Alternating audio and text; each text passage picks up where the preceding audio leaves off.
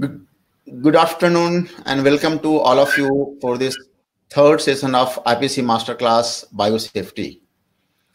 We have pleasure of having a very interesting topic this day. I have gone through the slide. This is very interesting. So before going to the formal session, let me thank Sanment Healthcare for sponsoring the whole series of IPC Masterclass, first series as well as second series. I request you to have a 1 minute, 1.5 minute or less than that time to watch their video, their corporate video, and then we'll start the session for this day today.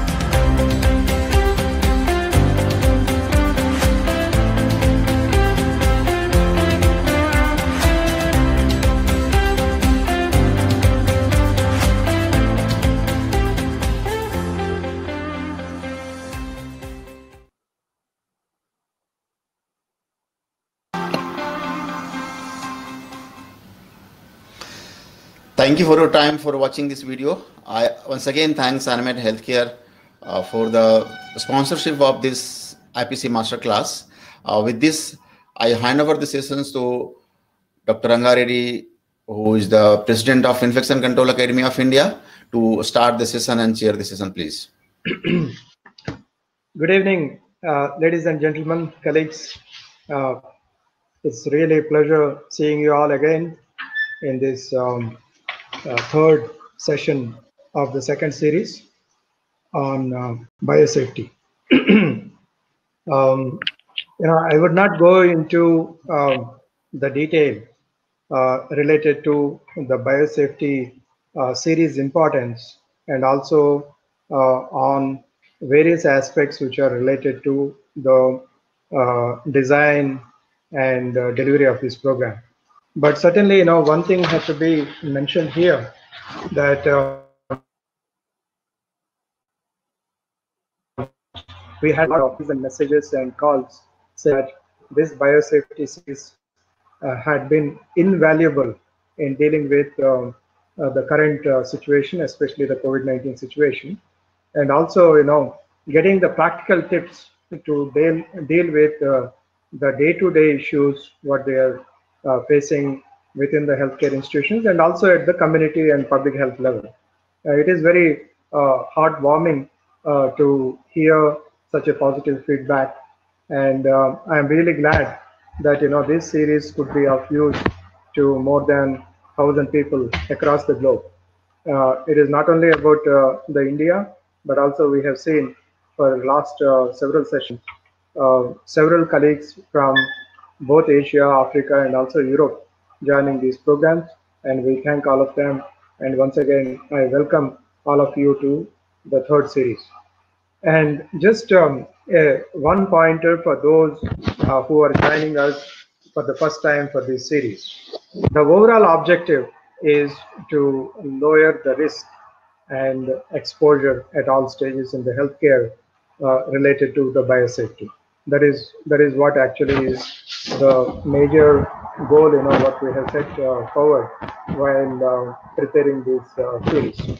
And I am glad that, in the past two sessions, we could live up to the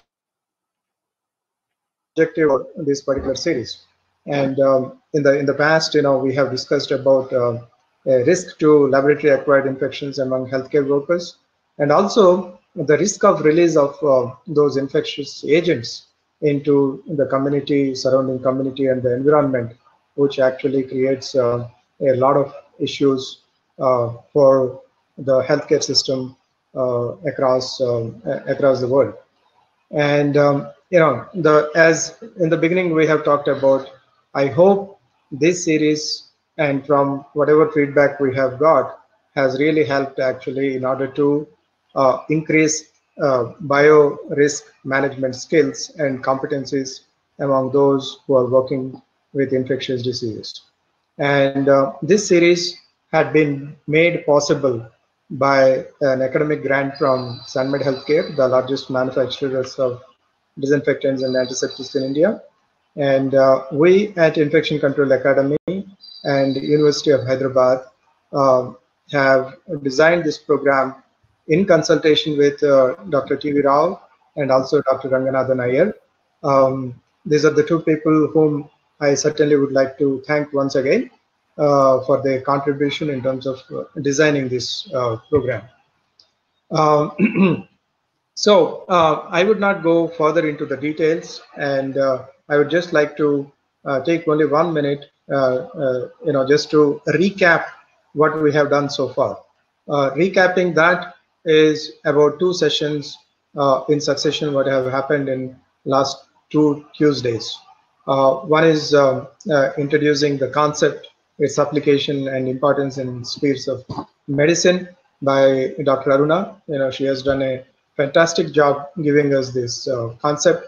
And in the second session, Dr. Mustafa has talked about classification of organisms and relevant biosafety precautions with the levels of biosafety which is required in order to make healthcare system safer. And today is going to be at another very important topic, and I have a pleasure of participation of Dr. Savitha in taking this program. And Dr. Savitha, just to give a brief, and I'm sure most of you would know her, for her services in the quality, especially the quality control, healthcare quality control. But let me, for the sake of giving the broader picture about her work, let me give an introduction. Dr. Savitha is a clinical microbiologist, and she is currently associated as quality head with Jalappa Hospital and Research Center in Kolar, Karnataka. And she has a vast experience of 21 years, especially dealing with the quality issues and the patient safety, which is very, very, very important. And she has, a special affinity towards hospital infection control and disaster management in healthcare. And with her vast experience, I think, she could make a lot of difference in those institutions where she had associated it at different levels.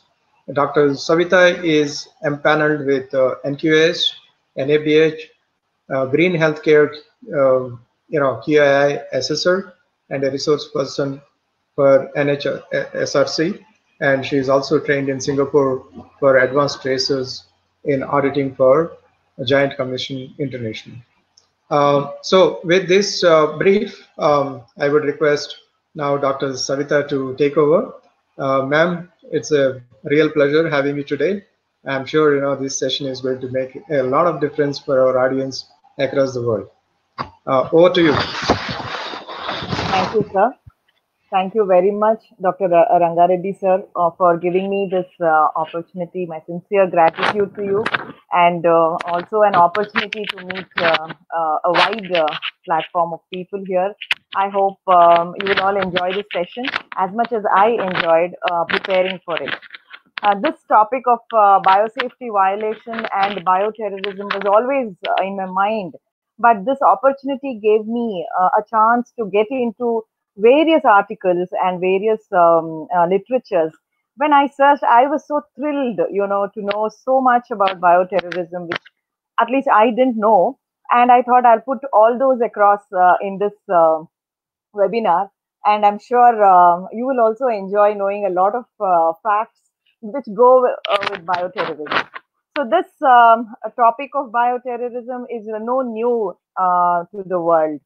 Uh, According to CDC, they define it as a deliberate release of viruses, bacteria, or other agents used to cause illness or death in people. Now, what is more interesting is this deliberate attempt is not only for human beings, they also do it for animals and plants. And I'll tell you how it affects the complete economy of a country.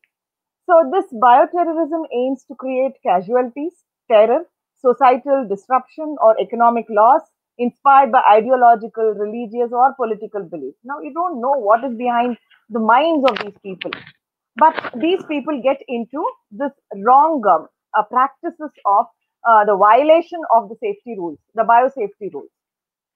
Now, when I looked into what is bioterrorism, there's another topic which also comes parallel to bioterrorism is biocrime. Now, there are usage of these microbiology or these agents, these microbiological agents to kill sometimes maybe individuals or a group of people, which is usually motivated by revenge or monetary gain, which, it keeps happening. Many times we don't go behind the scene and see, and it could be a biocrime. So it's very important for us when we are discussing bioterrorism, the concept of biocrime as well. So this bioterrorism, not only, as I told you, brings in a havoc, in human lives, but they also target animals and plants. And when they target, the whole system of the country goes down, and there's huge economic losses. And especially the infecting the livestock and infecting the crops, they contaminate buildings, and subsequently, the country may have to ban the export of animals, meat, and derived products, or they may also have, all this leads to a lot of economic loss in the country. So just to quote a few examples, the foot and mouth disease in UK, this directly affected the private and public sectors, and there was an estimated loss of 8 billion euros. And in 2003, avian influenza outbreak in Netherlands, they saw 800 million euro loss, and there was direct cost and loss of trade for Dutch government and industry, and a cleanup of various buildings. So whenever you are seeing so much live now with COVID, and you have to clean up the buildings, clean up the areas, and God knows so much of expenditure goes off, and this leads to a big concern in the countries when these things just happen. Now, I was just looking at coronavirus and the novel coronavirus 2019. Is it a bioweapon? Now, this is something which is a common point of discussion everywhere. Now, when I tried to find out more about it, this article, Journal of Bioterrorism and Biodefense, they say Chinese think that it's US germs warfare conspiracy. Americans think that it is because of China and because of they going and disrupting their biological weapon program, and they say link it to the Wuhan laboratory, and they say it's a release of purposeful release of the virus. And when it goes to Russia, Russian scientists believe that Americans have done it, and they think that America has created a coronavirus episode in Wuhan to disturb China. And when you go to Israel thinks again it is China. They think that it's again linked to the Wuhan laboratory. Whereas an American scientist himself says that there is no evidence of this virus, being, used as a bioweapon, because it doesn't have the characteristics of a bioweapon or a bio virus. And when you look into a lot of biosafety violations in the world, which is happening, biosafety will come in detail in the further lectures as well. So it is very important for us to store the microorganisms which we are storing in our laboratories. So once the safety rules are violated, and once the organisms come out of these laboratories, a havoc is going to happen. So the same way CDC was blamed for, having let loose certain smallpox virus samples, certain H5N1 virus samples from their laboratory. So like this, biosafety violations do keep happening, but it is all our responsibility. At least now India has opened eyes to COVID-19, and we have seen how a virus once released can, bring so much of disturbance in our lives, in our economic lives, personal lives, professional lives. So the biosafety violation, sorry. So now what actually are these biological weapons? Now, generally when people choose biological weapons, they may choose the microorganisms. Like you and I have seen, they could use organisms like anthrax or plague, or they could also genetically engineer it and leave it in the community. So this could be one way. Second is they could use the bioactive substances derived from these organisms, like the products of metabolism, like it could be toxins, hormones, cytokines, which have all been released in the past, and we've seen a lot of disaster happen due to these. They could also use certain artificially designed biologically mimicking substances. I will talk about a lot of sarin or nerve gases or pesticides which are used, which bind to the cell receptors and cause death. So like this, when it comes to biological weapons, they could use any of these and cause, terror. Now, what are these ideal agents of weaponization? What are these agents when, what are the characteristics they look for when they are trying to put these into the community? They want to see that they should be highly infectious. They should be effective in small quantities to achieve a desired impact. So they want to see that it should just disperse into the air. So once it is dispersed into the air, it goes and reaches a large community. Readily grown or produced in large quantities. They want something which is, stable in storage and also preferred to be readily delivered, just like that. And it should be resistant to climatic changes, and they look for some, organisms which should be resistant to conventional antibiotics and treatment, so that people, once they gain these infections, they suffer. So these are the criteria for choosing a bio weapon for people. Now, how do they deliver these? So generally, it could be delivered through missiles, aircraft, motor vehicles, hand pump sprayers, suitcase or box, umbrella-like weapons, robotic delivery systems. Now, these are the past. We have seen a lot of deliveries through these. Now, we'll have to have a keen watch on what they may do in the future as well. So, CDC as such has categorized the bioterrorism agents into ABC categories. Now, what are these category A agents? Category A agents are the one which have high priority agents. They are, they are picked up first because of their, I told you, the nature. They may be more stable. They may be, they could be dispersed into air, and they could be easily used to disturb a large population in a community. So they pose national security risks, and they easily transmitted and disseminated. They have high mortality rate. So once you use them in a community, their idea of gaining high mortality is obtained, and it has a major public health impact. Now, I want all of you to look at these agents. Now, category A agents are anthrax, botulism, plague, smallpox, tularemia, Ebola, Marburg hemorrhagic fever, Lassa fever, Argentine hemorrhagic fever. Now, these are the agents which have and may also be used in the future, who can be potentially very dangerous. Now, when we know that they've been used, these agents, we have to make a list of them and be very, very cautious about them, because they could also be used in future, because we have an experience with it. Now, category B agent. Now, in category A, anthrax is always preferred, when it comes to bioterrorism, very easily, because this has the stability for decades in the spore form, and also the ease of production of anthrax spores. So this has always been a favorite of terrorists, the bioterrorists. Now, when it comes to category B, now these are the agents which could easily disseminate, and this preferably has some low mortality rate when it comes to when we have seen them, where they have chosen them as just to create some kind of a, just a panic in the community, so that people are scared, and they don't, they don't go to work, and they bring their economy down and all this. So usually the agents used here are fever, brucellosis, glanders, Venezuelan encephalomyelitis, Eastern equine encephalomyelitis, Western equine encephalomyelitis, ricin. I'll talk more about this. Clostridium perfringens, Staph enterotoxin B, Salmonella, Shigella dysentery, E. coli O157H7, Vibrio cholerae, Cryptosporidium parvum. So these are the agents categorized as B because of the lower mortality rate. Again, we have the next category, category C. Now, we cannot take any of these agents for granted. Now, they are category C because they are emerging pathogens and we have to be very, very careful because we have to think, we have to keep in our minds that these could be the potential weapons in the future. They are possibly engineerable.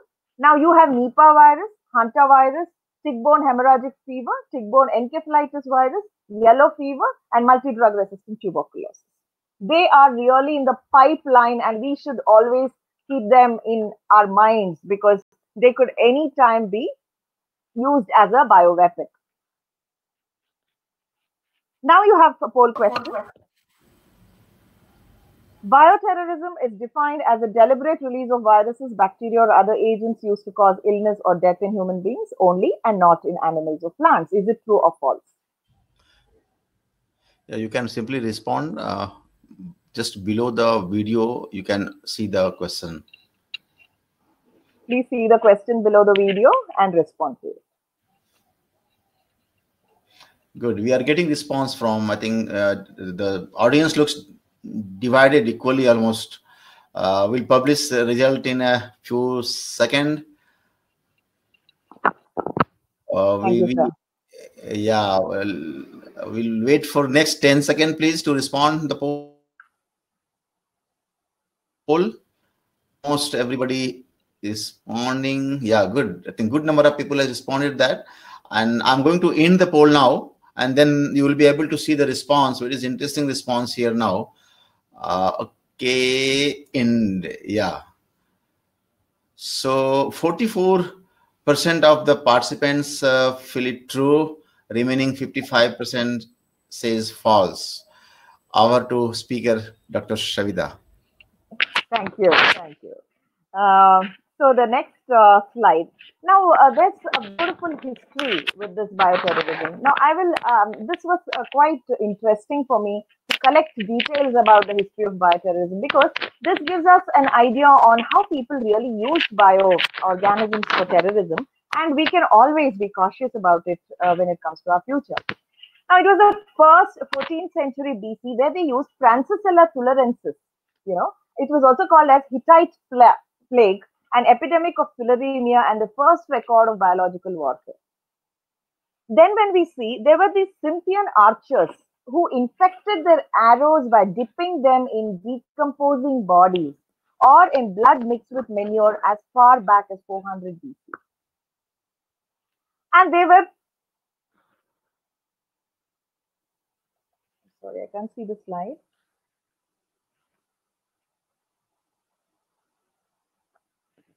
So can you see the slide? Yes. Thank you. So they were also Persians, Greek, and Romans in about 300 BC itself, where they quote examples of crude dumping of animal and human cadavers into water. And the water was meant for armies and for public civilian populations. They would go just dump human bodies into it, and they poisoned the water. And they may also use rye, ergot, or hellebore during the siege of Crissa, when we look into the history, which would lead to violent, uncontrollable vomiting and diarrhea. And slowly the people would give up and they would defeat the war. So they would use this kind of poisoning of water resources in war.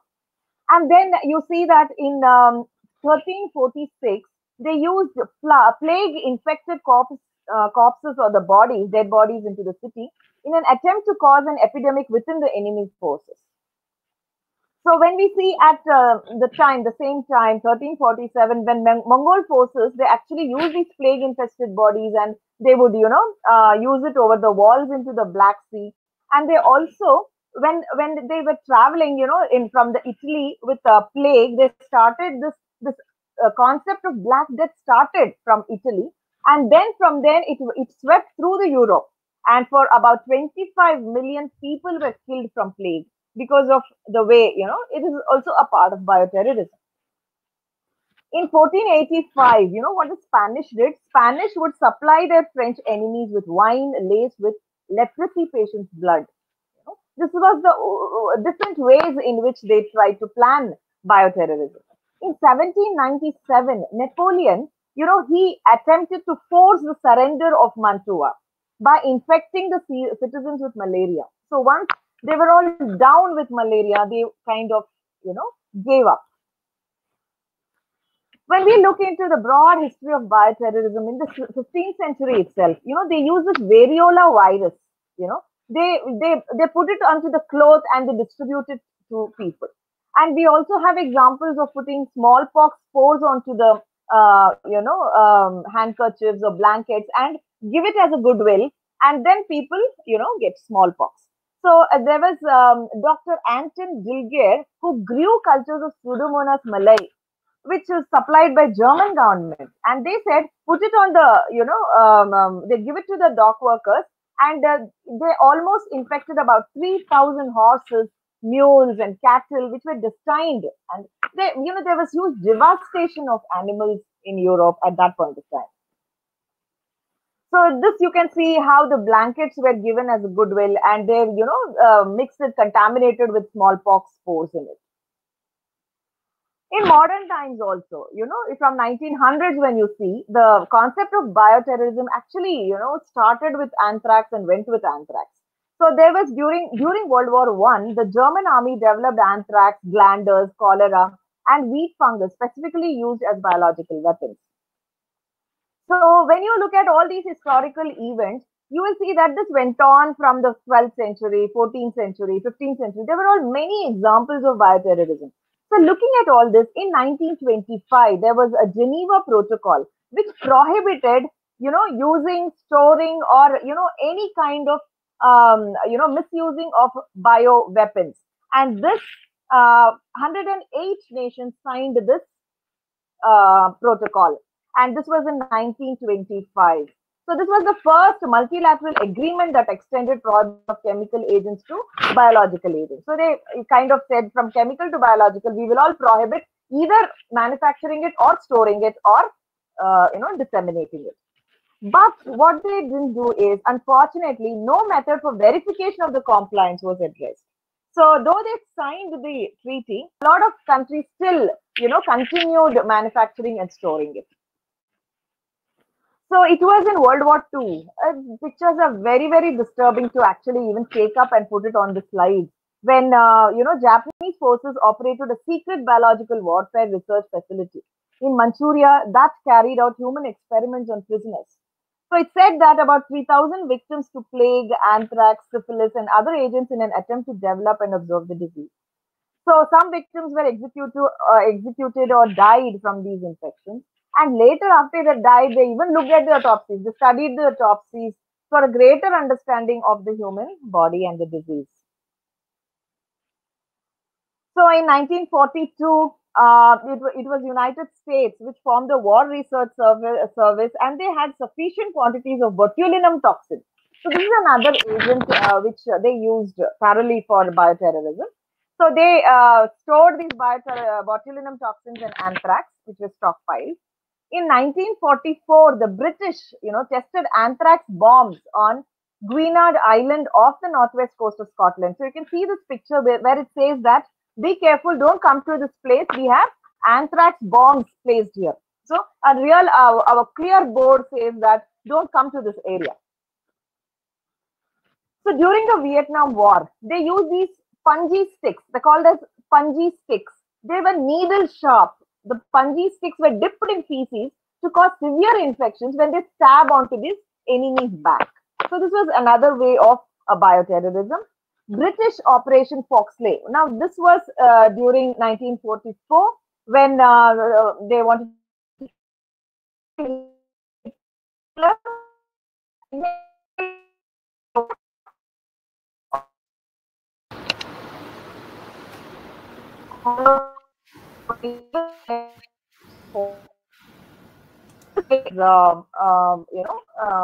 death or devastation.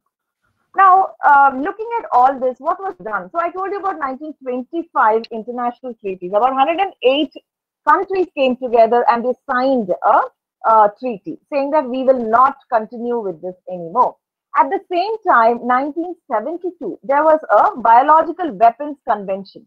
Convention on the Prohibition of Development, Production and Stockpiling of Bacteriological and Toxic Weapons and Destruction. It was signed by 103 nations. So these were the two important, these were two important treaties which were signed after so much of bioterrorism was happening in the world. In 1977, another release of anthrax from a weapons facility in USSR. Later, in 1992, they admitted that it was Russia who did it. Now, another poll question for all of you. What are these category A agents? Is it anthrax, botulism, plague, smallpox, tularemia? Is it true or false?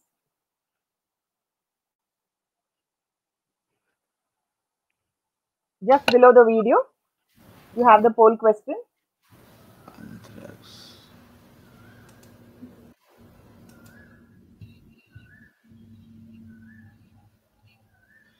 Yeah, we are getting response now. So some of the people responding in chat box. No need to respond in the chat box. You can see below your video, this option comes a true and false option below the statement. So you can use that. And this time looks very, very interesting result actually. Almost everybody is opting for one answer. Good. And that's true. I'm ending the poll now because it's very simple. And the result is here 95% says true, only 4% says false. Over to speaker, please go ahead. Thank you, sir. So,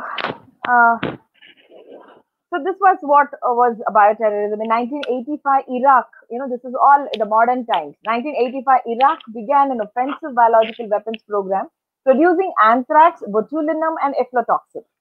So, following the Persian Gulf War, Iraq disclosed that it had bombs and also the biological weapons. So, they also had these spray tanks which fitted to aircraft that would distribute agents over a specific target. So, in September and October 1984, this another interesting incident happens with 751 people intentionally infected with salmonella, an agent that causes food poisoning, when followers of the Bhagwan Sri Rajneesh contaminated restaurant salad bars in Oregon. So this was another very well-known incident of bioterrorism, and or if we call it as biocrime. And in 1994, a Japanese sect of Om Shinrikyo cult attempted an aerosolized release of anthrax from the top of buildings in Tokyo. So this was another interesting incident. And I'll tell you something about sarin. Sarin is a it's a man-made toxin. Sarin is a human-made chemical warfare agent used as a nerve agent. This was used widely in the past as a terrorizing agent. These nerve agents are the most toxic and rapidly acting on the known chemical warfare agents. And it was originally developed in 1938 in Germany. It acts similar to organophosphate pesticides, probably even more potent than organophosphorus pesticides. So it can evaporate into vapor like gas and spread into the environment. So they used it 2 times. Terrorist attacks in Japan in 1994 and 95. So you can see this Om Shinrikyo cult who attacked Tokyo subways with this nerve gas sarin, killing 12 and injuring more than 5,000. So this was a well-known incident, and we need to keep all these things in our mind. So in 2001, anthrax was delivered by mail to US media and government offices, and there were about 5 deaths as a result of this. So this, people of my generation definitely remember this. So this happened, and people opened the mail to see a powder, and this just dispersed the spores of anthrax. Now there's another component like sarin is ricin. Ricin, we all must know, again was a very potent agent used in the past as a terrorizing agent. Now, ricin is one of the most toxic and easily produced plant toxins. So it's derived from plant called Ricinus communis. It's mainly manufactured in the world by India, Brazil, and China, and it is a very wanting agent because it is not sensitive to either heat or cold. It just survives in the normal temperature. And the powder in the mist form, when inhaled, is very very lethal. So they use the powder and the mist form in the community. So ricin kills cells by damaging protein synthesis. And there's one infamous case of assassination employing ricin was the Bulgarian writer Georgy Markov in London in 1978. So we need to look at the past, the agents they've used, and we need to be terribly careful in the future. When we look at other plant toxins used for bioterrorism, we have ricin, abrin, gelonin, lectin, curare. These are few components used in the community as bioterrorism agents. This I really didn't know about this. So what is the option if people have used them is a passive immunization. You can use immune sera containing antibodies against specific bioterror agents, and it's used after a confirmed exposure. So this is also a very famous usage or infamous usage in the past. And in December 2002, 6 terrorist suspects were arrested in Manchester, England, when their apartment, when they searched, they had almost made it as a ricin laboratory. They were producing ricin. And later on Jan 5th, 2003, British police raided 2 residences where they wanted to, make this ricin and attack a Russian embassy. And in Feb 3rd, 2004, 3 US Senate office buildings were closed after the toxin ricin was found in the mailroom. So it's very important for us to know about these agents which have been used in the past as bioterrorism agents. But now we have so much of past. Now, how much are we prepared? If suppose we have bioterrorism happened in our country, especially country like India. Now we are actually looking out in this COVID time. We are desperately looking out for a vaccine. There's so much of economic crisis. There's widespread panic. Now, amidst all this, if it's a bioterror attack, are we ready? Is India ready for this kind of a situation? So, if there is bioterrorism, how do we prepare ourselves? So, for this, I had to refer many articles on how the countries have been, preparing themselves, the other countries. Now, I didn't get much literature on India, but when I looked at the countries which have coped up or now prepared for bioterrorism, they say that the preparedness does not completely depend on doctors or laboratories. It is a combination of intelligence community, law enforcement agencies, public health professionals, and the biomedical sciences. So the combined effect of all of them only can bring a proper preparedness to a bioterrorism plan. Now, any country, how does it know that it has been attacked by a biological agent? Now, suddenly you have an unusual temporal or geographic clustering of illness. Now, you'll have people or persons who attended the same public event or gathering, or you will have several patients presenting with unexplained febrile illness or sepsis or pneumonia or respiratory failure. You'll have a lot of people presenting similarly. And you may also have an unusual age distribution of common diseases. Like, for example, you may have chickenpox in adults suddenly. So you must think of smallpox. Or you may have a large number of cases of acute flaccid paralysis with prominent bulbar palsy. So which may, give you an idea of this could be a botulinum toxin. So you will have to look at the way the community is presenting. So the strategic plan for bioterrorism preparedness and response, how do you make a plan is you have to enhance the capacity for detection. The country should have very good detection methods, diagnosis methods, and management of disease outbreaks. So we should be well trained in all of these in the whole country. We should have improved characterization and identification of the causative pathogens, toxins, or selected chemical exposures. Now, we have to look into the past, look at the agents which have been commonly used, whether it could be microorganisms or their metabolic products or certain agents which, they mimic these bioterrorism agents. Now, we will have to look at them and prepare a proper protocol on them. Strengthened public health response capacities to control and contain such emergencies. Now, it is very natural that once you have a bioterrorism event happened in a community, definitely there's panic. But it is our duty to train our people, the public health, to not to panic and to keep themselves prepared for any of these kind of attacks in the future. And information technology infrastructure to rapidly transfer data and information needed to prepare for and respond to these events. Now, you saw in this COVID time itself, the way the guidelines were distributed and they were just circulated within WhatsApp and emails and everywhere, you can see the importance of technology. The way the guidelines and the measures which we need to take were just circulated in the social media. So that's how you educate the public, and that's how you bring all public to confidence. And the panic comes down. So assessing the local capacity. See, we should train all the local health officials first.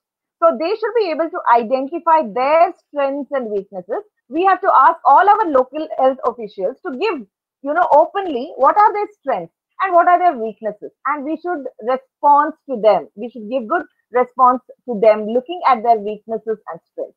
So develop comprehensive plans associated with bioterrorism preparedness and response. Now, in the laboratory, it's very important that in laboratory, as you are receiving samples, you must be very careful of the 6 critical agents. Now, all of the laboratory technicians must remember that the 6 critical agents are easily transmissible between individuals. They cause high mortality, they cause public panic, they cause social disruption, and the special action for public health preparedness. So these 6 agents like anthrax, plague, tularemia, botulinum toxin, smallpox, every laboratory should be aware about, identification and reporting these agents. So we should not be behind in identifying them or making mistakes or be late in identifying them. So we should have rapid identification techniques. We should do triaging, the triaging of samples within the laboratory. We should have a certain protocol made in it. We should have new labs and staff who provide national capacity to respond to such events. We should have an advanced technology laboratory. In the future, when we make laboratories, we should make specific laboratory protocols. We should have a rapid response team for bioterrorism. We should teach them, we should train them on triages and initially process samples from suspect cases. They should give 24-hour diagnostic support to bioterrorism response teams. They should also look into the new rapid diagnostic assays and transfer it to the National Public Health Laboratory Network. Train the trainer training. Now, across the country, we must train people. For that, you must have a set of master trainers. So you train the trainers to the state public health laboratory personnel to enhance the competencies of laboratory personnel to rule out and identify bioterrorism threat agents. So when you're continuously training your laboratory people on bioterrorism agents and also giving them the infrastructure and funds, they become strong and they don't take much of time, or there'll be not much delay in identifying these agents. So surveillance and epidemiology. Surveillance departments across the country should have this early detection of an event. They should be trained on effective and timely response. So the epidemiologists at state and local health agencies need to develop and acquire, develop and maintain strategies. So the resources and expertise necessary for responding to reports of rare, unusual and unexplained illnesses. So we should train our people to identify the rare microorganisms or rare diseases as well quickly if they are trained appropriately. Funds. Now, where do the funds come? Now, the country should work on enhancing epidemiology and surveillance capacities. So they should hire surveillance coordinators and epidemiologists, so they need funds. They should identify and train rapid response teams, including emergency room physicians. Infectious disease practitioners should be empowered. So you need funds for that. You have to encourage, motivate the academic institutions in the country to come out with, ready strategies to deal with these infections and improve overall emergency notification procedures. So all this should be, we should have a proper mock sessions and have, preparedness, complete preparedness to all these bioterrorist activities. Now, we should have proper reporting mechanisms. Now, the healthcare providers, the reporting mechanisms to the poison control centers, the emergency medical system units, animal healthcare providers, and other non-traditional partners. Now, animal care providers are also a part of our health. So we cannot ignore them. So human and animal health are all interrelated now. So we have to keep them in confidence with us. Working with state and local partners, instruct them on what to do during an actual bioterrorism event. So research and development. So research and development in a country, it brings in a lot of strength to the country. So investments have to be made in development of vaccines related to diseases on the critical biological agent list, especially the category A agents. So we must have vaccines to as many, organisms as possible, mainly targeting variola major, Bacillus anthracis, Yersinia pestis, Clostridium botulinum toxin, Transicella tularensis, filoviruses, Coxiella burnetii, Brucella, alphaviruses. So work to provide insights into how best to prepare the nation to counter bioterrorism. So developing national medical and public health policies. We need to make very broad policies across the country to protect civilian populations from bioterrorism. We have to have the surveillance systems detecting the naturally occurring diseases outbreaks and the acts of bioterrorism. So we have to differentiate the naturally occurring diseases and the bioterrorism events. So establishing a center for research and education focused on bioterrorism and conducting studies of viral hemorrhagic fevers as well as critical bioterrorism diseases considered to be greatest threat in the country. So to build a response strategy, we need to push packages. Now, when it comes to funds, we have to utilize this money in, managing vendors. Now, we should have vendors who will, very quickly provide us these items in case of a bioterrorist activity event. Now, for example, pharmaceutical vendors, keep them alert. Say that if in case there is an, attack, you have to supply us this much of quantity. Then you have to have vendors of intravenous and airway supplies, emergency medications, bandages and dressings, antibiotics and other medical materials to be requesting agency to give us within 24 to 36 hours. So we should develop a network of systems where we have trained everybody and kept everybody ready. So these are push packages. And enhancing the response competencies of the key responders at the central level, state level, local level, we improve our overall chances of combating the consequences of the real bioterrorist event. We'll have to make certain mock events, sometimes suddenly call for a mock bioterrorist event and see how well prepared the people are.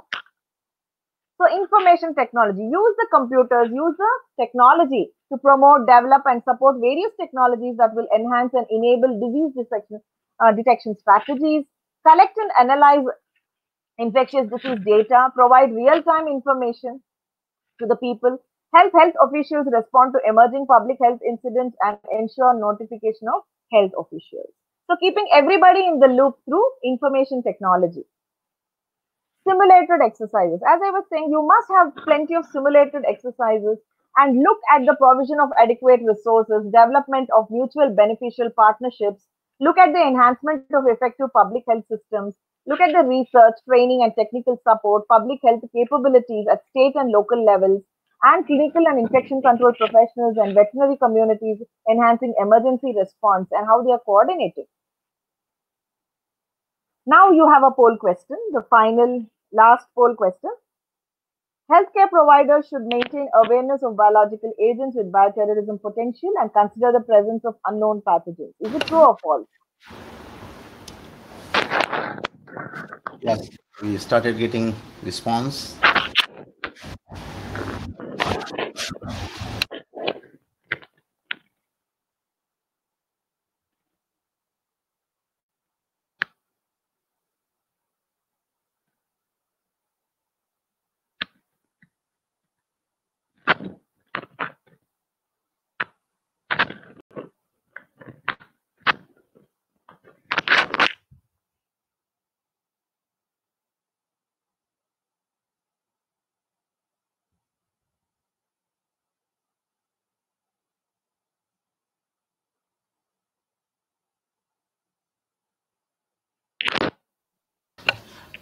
96% people say true, 4% people say false. Our two speaker for the comment, please. Thank you, sir. Okay, so I must consider people to be awake. This very good article on Lancet Infectious Disease. I think all of you must go through this article, which it is titled as "Confronting the Threat of Bioterrorism: Realities, Challenges, and Defenses Strategies." So, in this, there's one table which really, attracted me, where he says the preparedness is, certain points, where they say high-level leadership should be maintained with responsibility and authority. Healthcare providers should maintain awareness of biological agents with bioterrorism potential and consider the presence of unknown pathogens. It's not that always in your laboratory you are reporting the known pathogens. Always have an eye on the unknown pathogens and always look at the diagnosis and look at the clinical features which the clinicians are sending us with.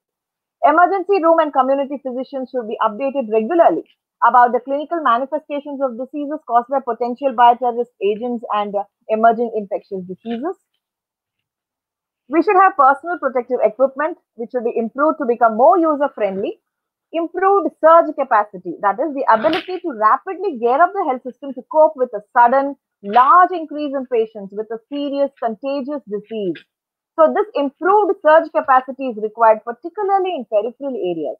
They are the peripheral areas which the terrorists target, and they are the ones who suffer to the maximum. So the capacity of general and reference laboratories should be increased to keep developing faster, more reliable diagnostic tests. So there should be a system of peripheral laboratories reporting to the state. State again reports to the national laboratory. So certain protocols have to be prepared and the people should be well trained. New and improved vaccines. It could be pre-exposure, some could be post-exposure, and treatment regimens should be developed. Clinical and environmental surveillances need to be increased. Syndromic surveillance systems can be maintained to register suspicious or confirmed cases reported by physicians. And the data can be used to improve risk communication programs and to monitor progress of an outbreak. And an adequate stockpile of vaccines and medications should always be maintained, both nationally and internationally. And the international togetherness and international friendliness is very, very important when it comes to bioterrorism. So to improve preparedness for natural and bioterrorist outbreaks, international cooperation should include joint exercises involving multiple countries and constant improvement in the exchange of information on potential bioterrorism threats and management. I'm sure you will all agree with the points I had picked up and noted down to just give you a highlight on how we prepare if there's an event of bioterrorism. So we need to actually work on the bioterrorism preparedness, and then probably we'll achieve some kind of development in the developing countries. Thank you very much for your patient hearing.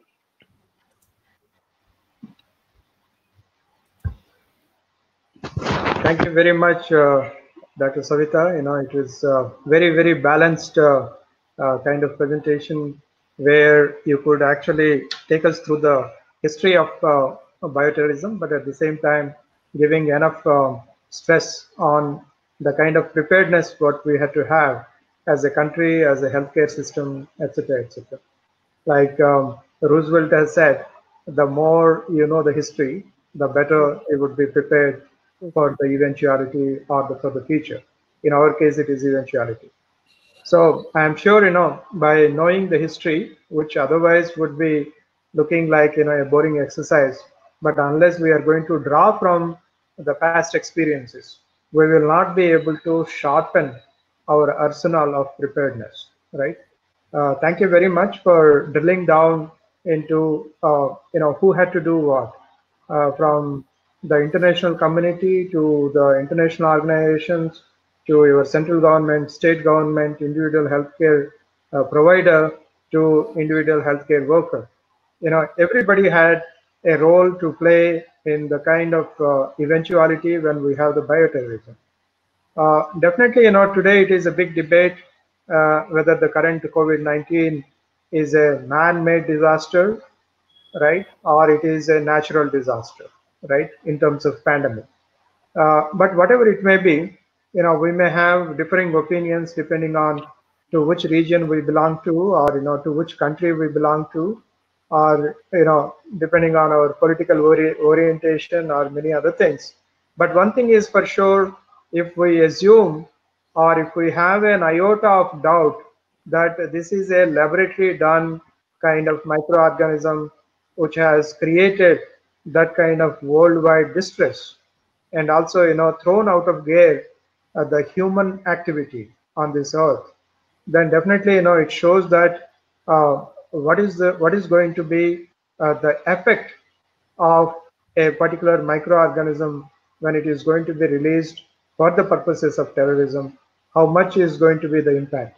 I think what we have seen, like one of my senior friends had been joking the other day, what we have seen is only a trailer in terms of actually the zoonotic or bio kind of things which are going to disrupt the human activity on this earth. I think what we have seen is a trailer.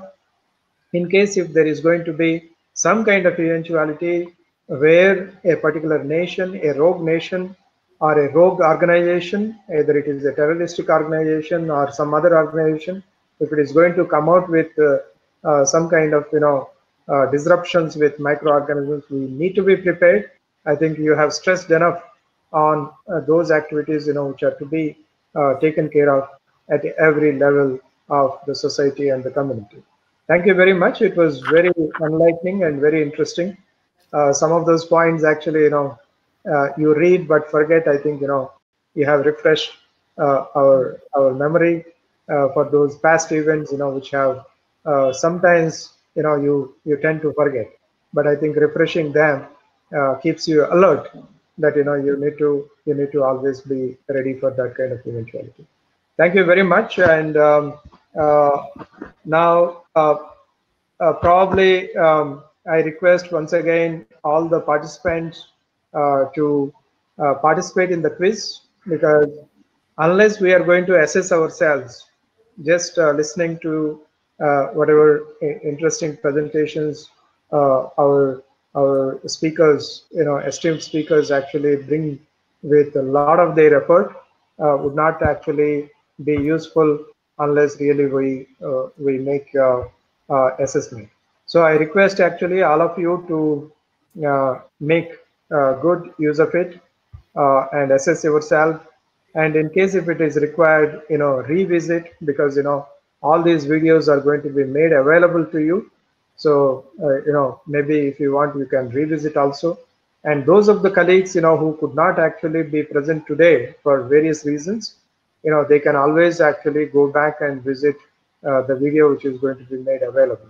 And please do not forget, when you are going to go to the YouTube, please ensure that you are going to subscribe to the channel, where you are going to automatically get all the videos of the past and the future also, right? Please ensure that you are going to subscribe, and if you like, you can also even like making actually the authors of this content happy and also satisfied. That is probably also our responsibility to encourage our speakers, right, by saying that we liked it, right? So that is another thing, which is very, very, very important. So coming now to the next session, before actually, we go on to the quiz, right? I am sure, there are plenty of questions which Mr.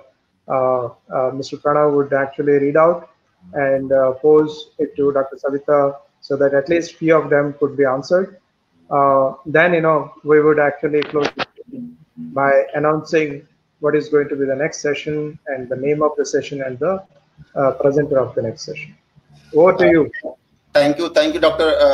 Ranga Reddy, and thank you, Dr. Savitha. It was a really, really excellent session. I see a lot of comments saying that, giving a praise to this session. Nobody can question history, probably that is the reason I don't see any questions from the speaker. All are the praise only, the words of praise. Excellent session. Thank you, ma'am. So thank you very much for this very interesting topic. Thank you all. Thanks and congratulations, Dr. Savitha, for your wonderful and informative presentation. Excellent presentation. Thank you very much. So these are the kind of message I can see. I don't see any questions. That made that maybe the kind of comprehensive compilation of all the facts and figures and beautiful pictures you have put forth is really, really very good. So congratulations, Dr. Savitha, for making a session very, very interesting. Thank you. Thank you very much, Dr. Savitha. Once again, I would actually request your very quick comment on one thing. As you know, as of now, probably we do not have, India as a country doesn't have bioterrorism preparedness manual or the action book, right?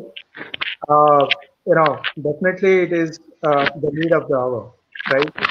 If the government is not putting it, so the people like us, the organizations like us, like Infection Control Academy, had to take the initiative at least to stimulate the right kind of discussion on this front. What do you think, where does it need to start in terms of actually preparing a roadmap for India to have a bioterrorism preparedness manual or the roadmap? Where does it start and what should be the elements, how you could go about it? Yes, that's what I was looking at the other countries, how they have made their preparedness manuals or plans. So what I see is the first and the important the responsibility is from the administration. They see that administration takes the responsibility and they do the training of everybody concerned with them, where it could be the public health officials or it could be the public against the panic, or it could be the surveillance department.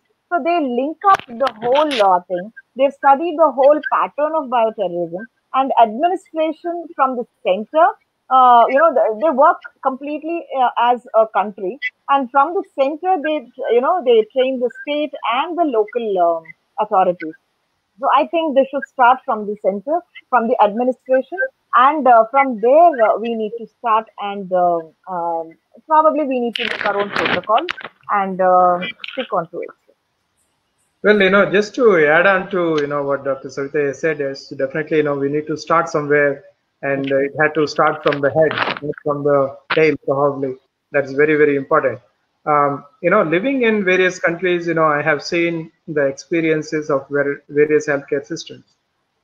Two notable things I have noticed was one in Russia, and the second one was in Spain, where the bioterrorism is really taken very seriously, and they prepare actually not only the healthcare workers but even the communities to immediately respond whenever there is going to be some alarm, right?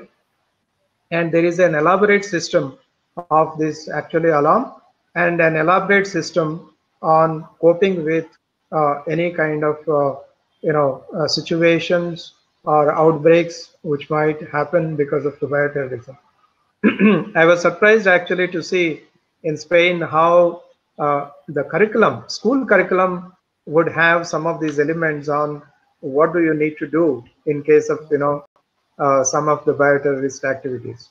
And even in Russia, I have seen the same thing, that within the curriculum of the high school and the university, you have got these special drills which is conducted with the general population, like what they do in Japan. Japan, of course, I haven't seen the bioterrorism preparedness at a community level, but I did see actually there the preparedness for earthquakes, which is a very frequent phenomena in Japan.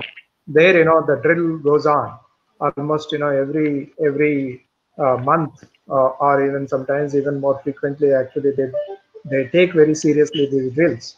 So probably while the guidelines are going to get prepared, probably at community level, if we had to bring the awareness, like in case of actually infection prevention and control, where it is everybody's business within the healthcare system, we had to consider bioterrorism preparedness is the business of every citizen in the country. I think with that note, probably I would thank once again Dr. Savitha for a very, very interesting presentation and bringing to the fore a very, very serious topic, especially considering the current COVID-19 situation. So now is the time actually to say goodbye to each other with this session.